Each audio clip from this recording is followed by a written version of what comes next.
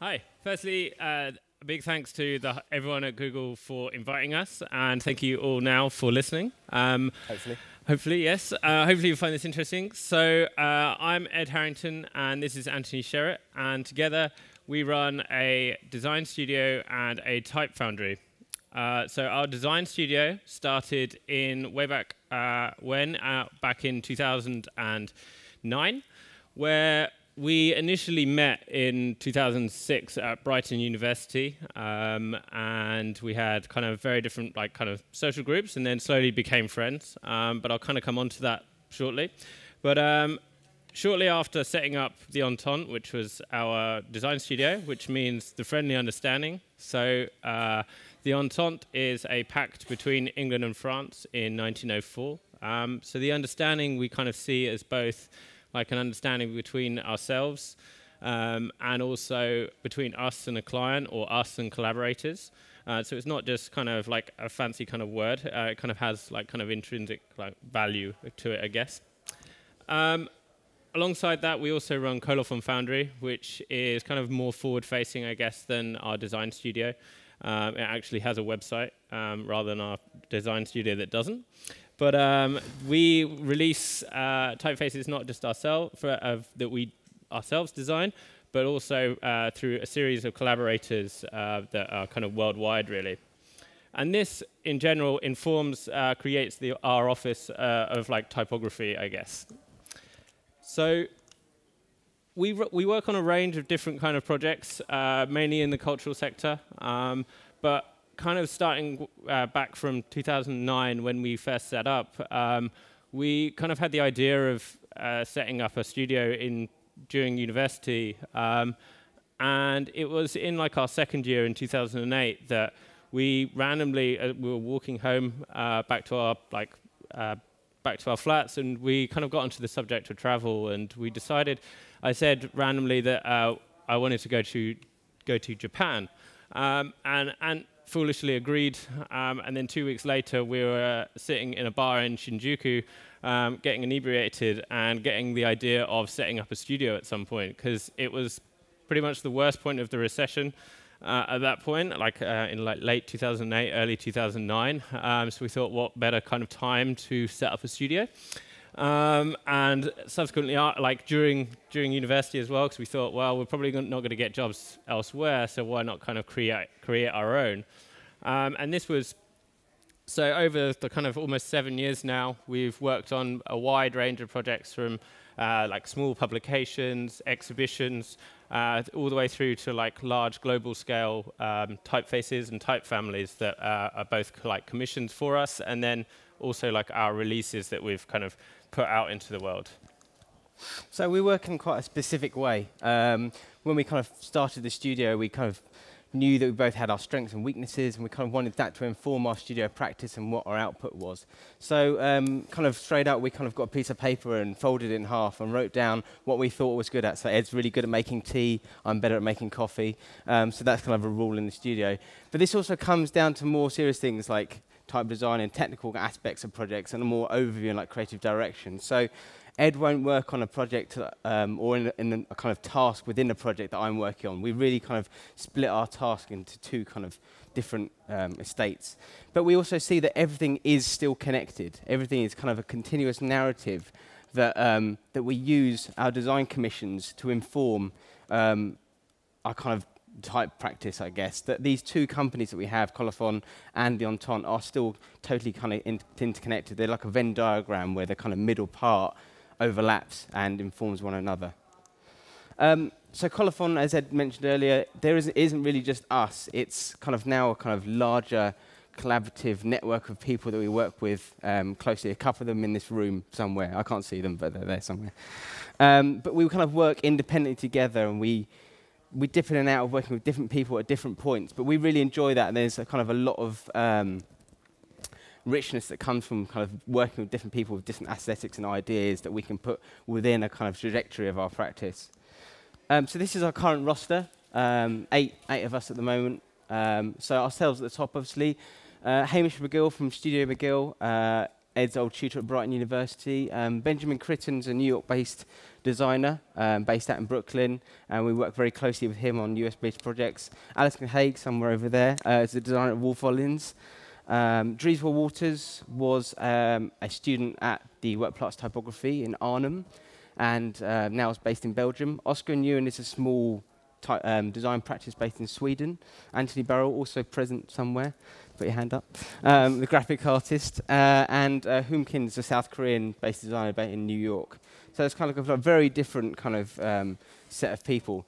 And as I kind of mentioned earlier, we work with these people in very, very different ways. So, for example, Alison, who I mentioned, we work with, like, very, very closely on Perfin through the beginning. But someone like Dries, who comes to us with a nigh-on final product that we release through Colophon. So we act more as a kind of distributor or a kind of a release agent for him. But it doesn't mean any more that the kind of collaboration is less. It's just in a kind of different way. So we're going to talk through kind of two main projects today. The first is Castle Down, which is a project that started in 2011 and then finished in kind of late 2012. And this was a type family for a school, and actually a primary school. So when we kind of first got the email about this, we were quite intrigued, and we were like, right, okay, so a primary school wants a typeface for them, and so that instantly rang alarm bells of the three biggest elephants in the room being Comic Sans, Times, and Arial. And obviously, we thought there's nothing wrong with all of these typefaces, but in the setting of a school, there probably is. So it's probably not so good to teach children how to write. So we thought, right, okay, this is a really interesting project, and we went back to them with a price, and I think the headmaster kind of probably fell off his chair and was like, we can't do this. But we realized then actually this is kind of a rare opportunity that you get to design something that actually kind of can make a bit of a difference through design. And so we decided to kind of work on the project with them. But how do you kind of stepping back? So once we'd taken on this really challenging brief of how do we create a typeface that is kind of fun and approachable, and that the kids like with Comic Sans, something that's authoritative as Times, but then as readable and accessible as Arial. So we set about creating a typeface, and this is what became. So we created the typeface Castle Down, named in honor of the school. Hopefully one day there'll be a little plaque somewhere in the school, but we can maybe a wing. Maybe a wing. Yeah, we can but hope. So the idea of creating Castle Down was to create something that was as close and obvious as to handwriting as possible, but still be kind of authoritative and readable when you're kind of using it. So the teachers and the headmaster specifically wanted a typeface that they could send out to governors and students' parents, but that obviously wasn't Comic Sans or kind of playful. But then also they needed a version that could be used with the kids and that they would find, they could relate to. So we set about kind of unifying the forms as much as possible. Even looking into simplifying the characters as much as possible. So there's no double story Gs or double story As where you just don't write them like that. You write them like this. And also, as the saying goes, you mix up your P's and Q's. So we wanted to kind of create wherever possible, if there were what's the word? Don't know. What is it? Mirrored versions of the characters. Yeah, symmetrical. We wanted to try and make those as different as possible, wherever possible, to aid in the legibility of the typeface, but without becoming too quirky or kind of too obvious, really. Alongside this, we also created the typeface to still relate to Comic Sans in the way that it's all of the corners are slightly chamfered, so that it gives it a little bit more of a friendly, softer approach. The terminals are also quite wide as well to aid in legibility, especially down in smaller sizes. So for going on there, we decided to kind of take a stab at our version of like Comic Sans, and we labeled this like the fun version that could be used throughout all of the materials that would be used throughout the school. So we'd get rid of any use of Comic Sans and replace it with this version. So it was taken with the same DNA of the regular, but it was italicized by 4 degrees, and then all of the terminal ends were fully rounded, so that it kind of gave that like softer and really like friendly impression rather than like the kind of regulars. Like, so it drew from that and amplified it. Certain elements like the numbers, for example, were this is the regular here, and then into like the fun version, they became a lot more expressive and a lot more kind of friendly and fun. That we actually stemmed from workshops that we did within the school with the children. So we ran a series of 4 workshops with them where we got them to choose like their favorite fonts. We got them to kind of like design things with fonts from the computers, and that really like gave us an impression of what they wanted from the typeface as well. So it wasn't just us going away and designing a typeface for them. Like, it was directly input from them. So like they really had like a real kind of strong input into the design of the letters.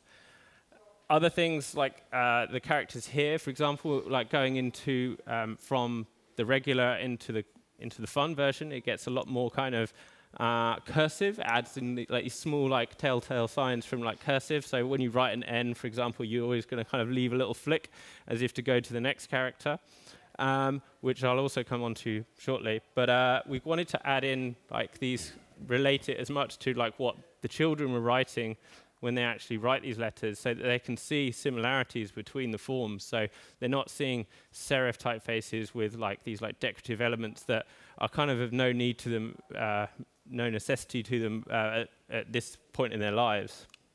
So looking at comparing, like for example, Arial, I said earlier about the double story A, so we got rid of that and tried to unify the forms across. And also like kind of other areas as well, like really tried to simplify into like the most minimal amounts of strokes possible. Also comparing like kind of Comic Sans, for example. We looked at this like typeface quite extensively, and we were trying to work out why it wasn't right. And you know, obviously probably no one here likes it, but it is quite still, it's a very well-made typeface. It does its purpose, but it's been taken so far out of context that it's now associated with like being a bad typeface, but that's not the case. So we wanted to take like some of the charm and, you know, like its underlying values from this, but then introduce it into our kind of typeface, but without having like it's like dumbness or like it's wobbly kind of lines. We didn't really like that, but we liked some other kind of elements of it. So this was its kind of replacement, I guess, of Comic Sans and the fun versions. And then finally, this was the full extent of the typeface family. So a range of weights, a stylized dotted version, and then also a cursive version. So the cursive version was a continuation of the project where they'd commissioned like the first half of it and it went really well, it was really well received, and they were like, right, now we want a version that we can teach the children how to do drawn up handwriting. And we thought, right, this is going to be great, sounds like a great idea. But I'll shortly come on to that. But because it kind of got used in the school, so this is part of the typeface being used. Unfortunately, we didn't design this, but definitely didn't design it. It's being rolled out throughout the school, which is great to see. So the cursive, we thought, right, yeah, let's do it. And then soon after, regretted that decision because it became a technical nightmare. So how do you go about creating a typeface that joins up dynamically and has to be like smooth and consistent? So we worked out like how many joins there were. So roughly like A to A, A to B, all the way through to like Z to Z. And that was like 700-ish characters. We thought, right, okay, that's not too bad. But then we came upon Wait for it. another kind of hurdle, was that it wasn't that, it was 18,000, because you have a beginning, middle, and an end. So there was these 18,252 combinations. But within that, there was a connection from letter 1 to letter 2, and then connection from letter 2 to letter 3. So technically, it's 40,000. But who's counting? It was the problem was when you're going through it and you're checking it by hand, and then you see a character that kind of like jumped out and wasn't correct, and then you kind of spent the rest of the day trying to figure out where that bug kind of came from. But I'm not one here to speak about bugs in code, as I'm sure you're all well aware.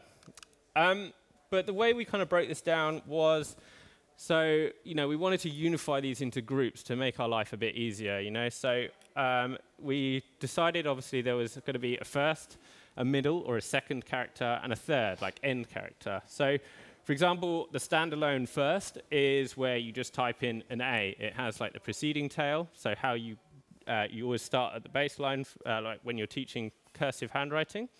It goes around, draws the letter, and then finishes with a little tail to go on to the next one. The first, and then we kind of grouped them into different kind of like levels of where the characters would join onto next. So we had a bottom, a middle, a top, and then an exception.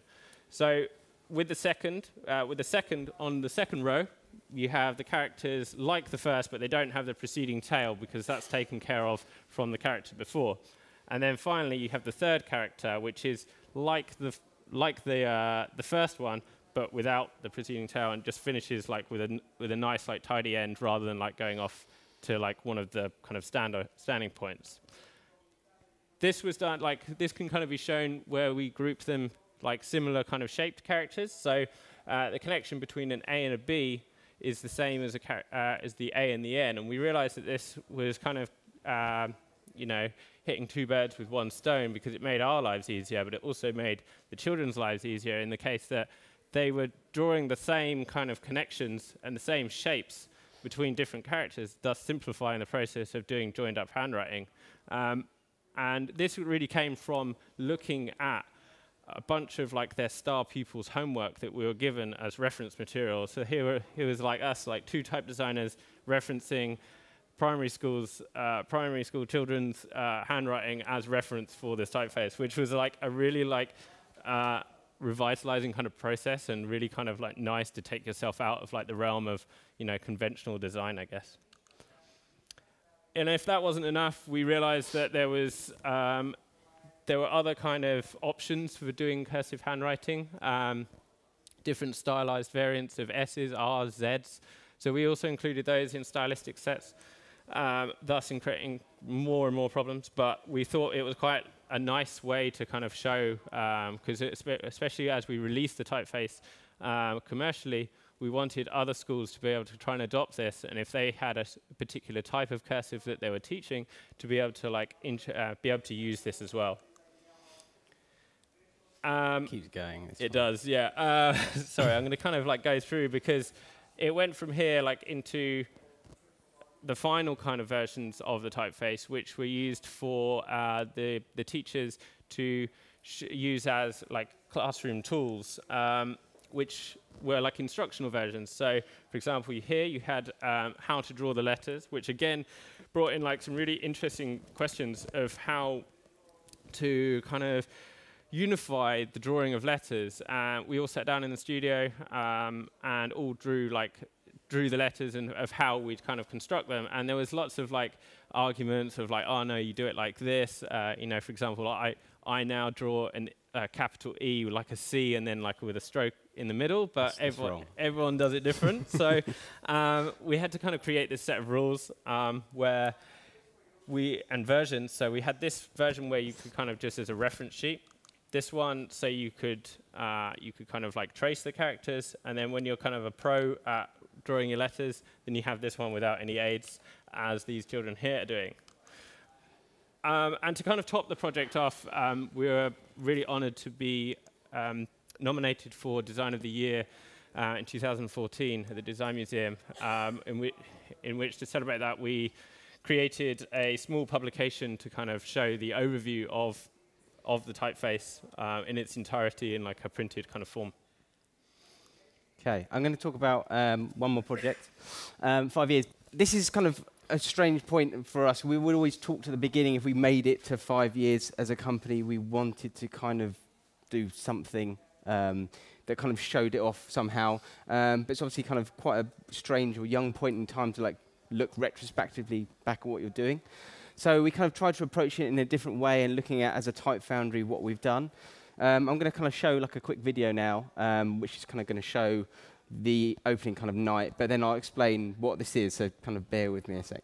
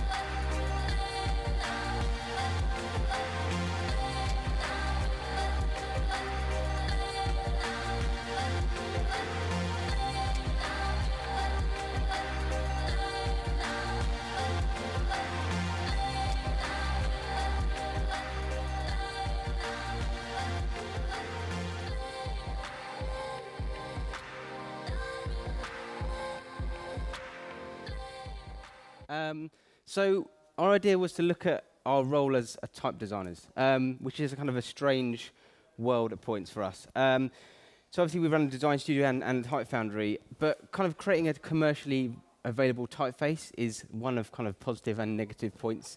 So there's kind of many occasions when we've turned up to somewhere and gone to the kind of equivalent of a SPA, like a local kind of news agent in another country, and they're using our typeface to kind of sell hot dogs, which is kind of like a negative point. And then there's other points when we go to like an exhibition and it's like one of your favorite architects and they're using your typeface in their new monograph, which is like fantastic. They both kind of have their, you know, pros and cons.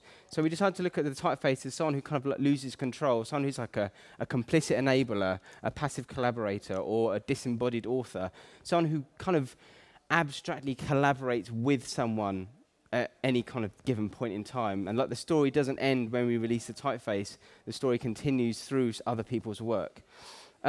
Somehow that we have a design process within, the typeface has a design solution within it, and how you use it is kind of communicated through that.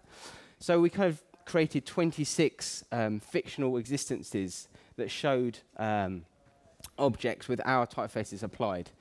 And these objects were kind of created or chosen on having their kind of a ubiquitous form, a kind of a form that you would kind of imagine existed. So, for example, one of the objects, an egg box, I'm sure everyone in this room would draw something very similar to that, maybe not that angle, but that kind of form. Whereas if everyone in the room drew a chair, it probably would be quite different.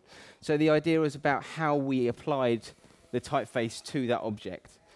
So every single object represented one singular typeface, and we used one singular weight applied onto that object, and wrote all the copy as well and all the content. So all the copy is kind of like very slightly left of field, a bit tongue-in-cheek. There's some small kind of moments and ideas in them.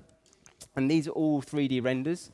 So as kind of you saw in the video, we kind of had a gallery opening in April, and we actually 3D rendered that whole space, and all of these objects were applied in that space and kind of had these kind of mimic shots, or that's what the kind of idea of these images were. They were shots within the gallery, but kind of trying to keep that neutral kind of existence as well. So yeah, it's like 26 pieces of work. It was a really kind of, again, like a massive technical challenge. We'd never done 3D rendering before, and we ended up, I think, eating every single meal in the studio, which was great, but also horrible. And lots of kind of different moments of like rendering things at kind of large sizes. So these are all 50 by 70 prints, so quite kind of time consuming to output them. So yeah, these are all the renders. but this is kind of, again, like as with Castle Down, there's kind of parallels to this, that our kind of work is not at points self-commissioned, but also it becomes laboriously technical and kind of exaggerated and large. The scope grows all the time. This is something we kind of really enjoy. This is actually reference from that kind of scene in American Beauty when the bag kind of floats over. So we kind of had lots of discussions about things and moments in films we liked where we wanted to kind of reference them, but subtly as well. So, yeah. And to top it kind of off, this is actually installed in the space. To top it off, we kind of decided to draw a typeface for this. Obviously, we had to draw a typeface. What is the most neutral typeface? What is the typeface that suits kind of, I guess, the container of 26 or 25 other typefaces? That's quite a kind of difficult kind of challenge of brief. So we decided to do a redraw of times based on early photo stats from Stanley Burgess. So he's a kind of disembodied author of times. So several historians kind of believe that he was kind of pushed aside. So it kind of perfectly suited this kind of parallel and this narrative of us being someone who kind of gives away and kind of loses control at points. And then we kind of also commissioned a piece of writing by Arlene Kwan. And she kind of wrote about the type designer in, I guess, the cultural kind of canon and like existence. So there's not really, it doesn't really talk about type designers, but there's lots of kind of parallels between different things meaning different things to different cultures, but they're the same thing. So here, this is really great about the donut being called different kind of variations of the same kind of sweet confectionery, but they're not all unholy, which is like it was a really great kind of piece of writing, because it was we just kind of commissioned her and again just let her get on with it, which is really nice outcome. We drew like 5 symbols, all kind of abstract kind of meanings of 5 as well, and then published this small kind of catalogue to top it all off, which is available now to buy. And that's it. Thank you very much. Thank you.